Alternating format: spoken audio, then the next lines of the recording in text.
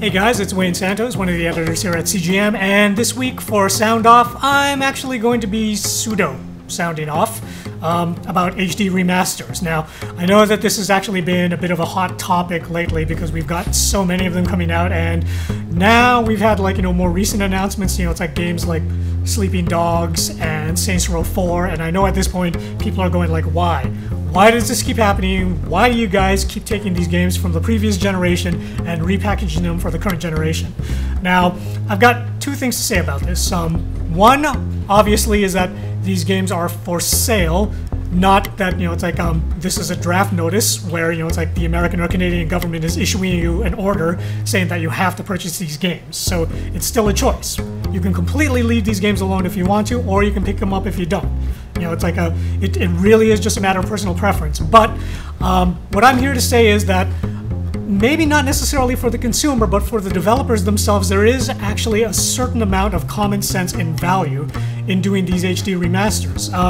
Probably the simplest way to explain this is a way for these studios to send their staff to quote-unquote current generation console school and learn the ropes with these new systems and possibly make a little bit of money while not necessarily killing themselves on a brand new IP or even a brand new sequel to an existing IP, which will call for the creation of brand new assets, new voice acting, blah blah blah blah blah blah. It's like basically what this does is it lets all the really important staff, not necessarily the directors. I mean, the directors and the programmers and the art directors, they're important, but you have to remember, these are games.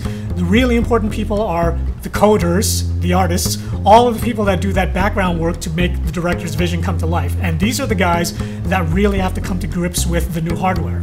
Doing an HD remaster is a safe way to allow these guys to do that. You don't really have to look any further than Naughty Dog with The Last of Us HD remaster, or HD plus if you want to call it that, since it already was HD in the PS3 era.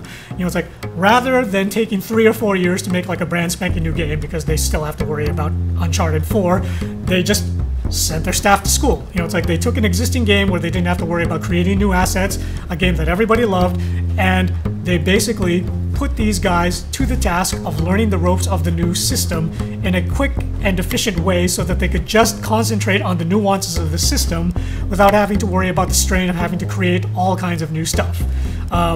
If you want to look at, it's like what happens when you don't do this, you have to look no further than Atlas. Because what they did was they decided, okay, we're used to making games on the PS2, we don't really know how to make games on the PS3, so let's teach ourselves how to do this.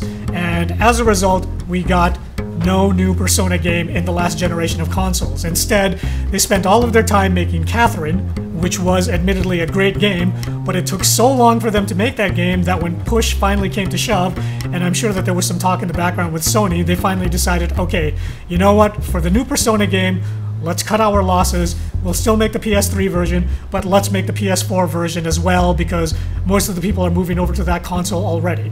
So, as a result, technically, last generation owners of the PS3 are still getting a Persona game, but really, most people that are going to play the game are going to play it on the PS4 because that version is available.